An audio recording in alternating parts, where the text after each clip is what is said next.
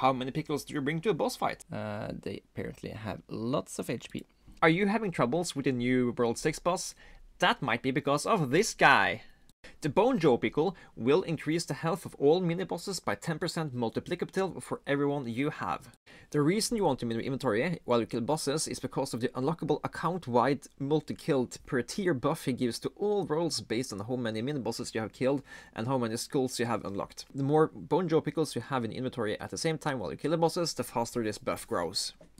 I made a longer video on this subject before, but I just wanted to inform you guys that I have included the World 5 and the World 6 world bosses to the free spreadsheet, so that you can know how many pickles you can bring to these fights and still comfortably defeat them within a decent time limit.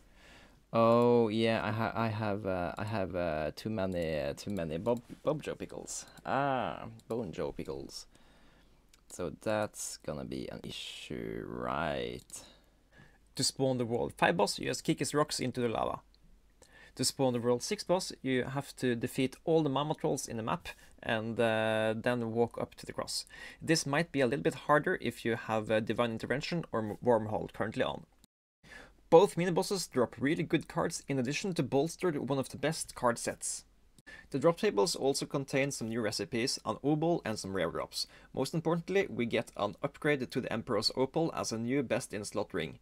I suggest you go to the Discord server to see the full details of the drop table. Credit where the credit is due.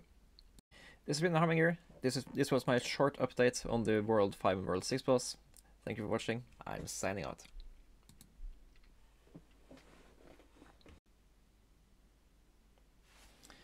Okay, there's some more stuff.